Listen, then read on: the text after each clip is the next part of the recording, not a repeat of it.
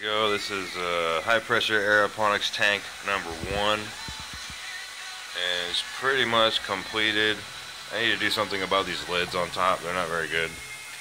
As soon as I cut the plastic, it changed shape. So I'll figure something out for that. But I finally got it put together and running. It's got 60 spaces on here. It goes all the way around. And then I've got this reflective insulation here. Let's see what's going on inside this time.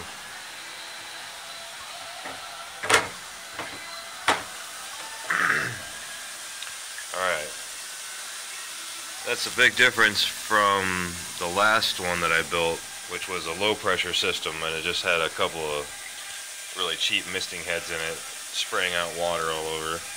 This is actually atomized water molecules. It's a lot darker inside now too, with all the elbows on. And with the lid closed, you can see the water vapor coming out through these small holes inside, going into the outside. It looks like smoke. It's kind of cool. I got my pump over here, covered it up with a plastic bag because the inlet hose that I have on here is not very long, as you can see.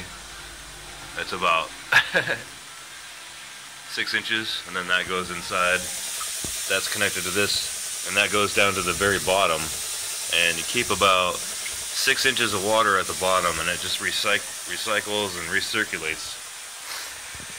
Very little of it is lost. And then here's the high pressure mister on top. I can pull it out, make a mess.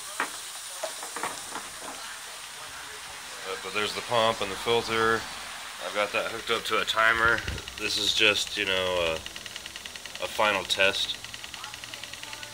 I'm keeping track of the water loss and the pressure that the system retains, because I noticed without this check valve, when the system turned off, it would lose all the pressure, and then when it turned back on, it wouldn't have full pressure coming out of the mister head, so I wouldn't have this result.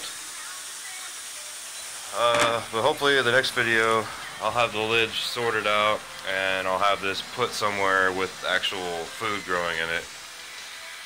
But that's my project for today. I finished it finally.